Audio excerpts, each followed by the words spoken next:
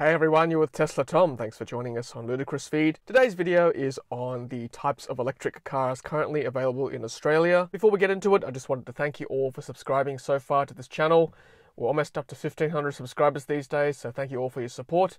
If you haven't done so already, please click on that red subscribe button to stay up to date with our latest videos. When you think of electric cars, most people think of, Teslas and what we call battery electric vehicles, but if you look at electric vehicles as a whole, it's actually one big family. It's not just the electric vehicles that have 100% battery-driven motors. There are also the plug-in electric vehicles, which include things like the Mitsubishi Outlander, the Mercedes C350e. There's also hybrid electric vehicles where it's not plugged in, but the engine acts as a generator to charge the battery part of the car. So I've created a little slide here with a little table to sort of differentiate the three types of electric vehicles, namely battery electric vehicles, which is 100% electric, then the plug-in hybrid types, and also the hybrid types without the plug-in. So obviously battery electric vehicles and plug-in hybrid vehicles allow you to charge the car by plugging in a cord. For the plug-in hybrid vehicles and hybrid electric vehicles, the engine sometimes charges the battery if it's low on charge.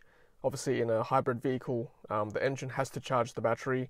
In a plug-in hybrid, the engine sometimes does charge the battery depending on what model you have. All three types of electric vehicles have regenerative braking, meaning that if you coast without holding on the accelerator, that kinetic energy then helps to charge the battery at the same time. It also slows the car down, which is very useful. It doesn't wear your brake pads down as much. In terms of pure electric range, obviously the battery electric vehicles like a Tesla has a really good range. They can get you sometimes 400 to 500 kilometers of range depending what model you get. The plug-in hybrid electric vehicles have a better range than the pure hybrid electric vehicles, but not much better. Like we're talking, in a plug-in hybrid, 30 to 40 kilometers versus maybe 2 kilometers in a hybrid.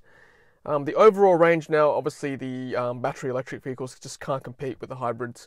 The hybrids, if you combine both electric and the combustion engine together, you'll get a range of close to 1,000 kilometers, which is pretty good. Whereas the top Tesla will only get you 500 to 600 kilometers of range. So that's where the hybrid vehicles come in really strong. And looking at the price, the battery electric vehicles tend to be more expensive in general than plug-in hybrids and the hybrids. Although having said that, there are a few examples where the plug-in hybrid is still very expensive. Obviously it depends on the type of make and model, and we'll go through that a little bit later on. Today we're going to focus on battery electric vehicles and also plug-in hybrid electric vehicles. So let's look at plug-in hybrid electric vehicles to start with. Here are 10 plug-in hybrid electric vehicles currently available for sale in Australia, varying in price and battery capacity and electric range. I've got them listed here in alphabetical order, and we'll have a little play with the different categories to see the different types of cars. So we've got the Audi A3 e-tron, the BMW 330e, BMW X5 xDrive 40e, Mercedes-Benz C350e, Mercedes-Benz GLE 500e, the Mitsubishi Outlander PHEV, Porsche Cayenne SE Hybrid, Porsche Panamera 4e Hybrid, the Range Rover Sport PHEV, and the Volvo XC90 T8. Let's have a look at these cars now in terms of price in ascending order. Because there's not been an update for some of these cars, I've had to get second-hand prices. For example, the Audi A3 e-tron is a second-hand price at 40,000 kilometers. It's got a battery capacity of 8.8 kilowatt hours with a range of 50 kilometers. The PHEV has been around for a little while as well. A new PHEV costs $50,000 with a battery capacity of 12 kilowatt hours. Will get you 50 kilometers of range. The Mercedes-Benz C350e is $70,000, 6 kilowatt hour battery, 31 kilometers. The BMW 330e is also $70,000 and has a similar battery and range. Porsche Cayenne, a bit more expensive at $90,000. Bigger battery, but similar range at 30 kilometers. The next few cars are all more than $100,000 each. But you'll notice that you get the similar range, 30 kilometers mostly, except for the last two, the Range Rover Sport and the Porsche Panamera. Have a bigger battery, but again, 50 kilometers of range, not a lot extra for the money you pay. I guess you are paying for the brand and the make. You're paying for a Porsche, a Range Rover, Volvo, BMW. But overall, you'll see that the range is not great. It's sort of 30 to 50 kilometers. And admittedly the price is certainly more than their internal combustion engine counterparts. So let's get into 100% electric cars in Australia, currently for sale in this country. And sadly, there's only 7 electric cars on the market currently. The first 2 are Teslas, which obviously are very well known. The next one is the BMW i3. Then we get into the Renault range, the Renault Zoe and the Renault Kangoo ZE. Then the Nissan Leaf, which is also quite well known. This is the 1.0 version. And the Mitsubishi i-MiEV, which has been around a little while now in Australia.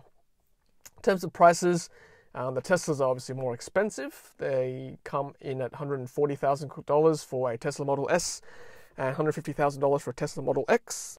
But having said that, they do have the greatest range. You can get up to 600 kilometers worth of range in an S and an X, and they certainly have a big battery capacity, topping out at 100 kilowatt hours in the top models. The BMW i3 has a range of 190 kilometers with a battery capacity of 33 kilowatt hours. The Renault Zoe has a range of 300 kilometers, while the Kangoo ZE has a range of 170 kilometers. The Nissan Leaf 1.0, which has been around in this country since 2012, has a range of 120 kilometers, and the Mitsubishi i-MiEV EV has a range of 100 kilometers. Well, that's my little rundown of all the electric vehicles in Australia currently, with a particular focus on 100% electric, i.e. battery, and also the plug-in hybrid electric vehicles as well. Hope you enjoyed that. Leave a comment below if you've got any questions or if you've got any comments with regards to electric vehicles in Australia. Hopefully we'll see more of these coming up in the next year or 2. There's a Senate inquiry currently happening in Australia looking at the usage and production of electric vehicles in Australia, and the report is due to come out very shortly. Alright guys, hope it's a lovely day wherever you are in this world, and as always, happy charging. Thanks for watching, and thanks for being part of the energy revolution.